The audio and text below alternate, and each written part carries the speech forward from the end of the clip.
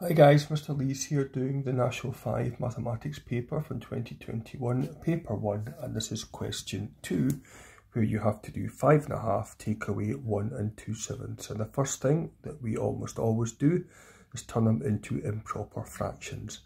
5.5 is 2 times 5 is 10, add 1 is 11, 11 over 2 there.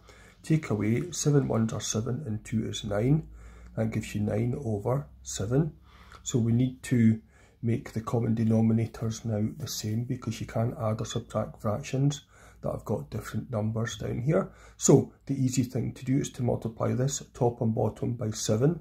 7 11s are 77, 7 2s are 14. Take away and we multiply this top and bottom by 2. 2 9s are 18, 2 7s are 14. So we now have a common denominator of 14.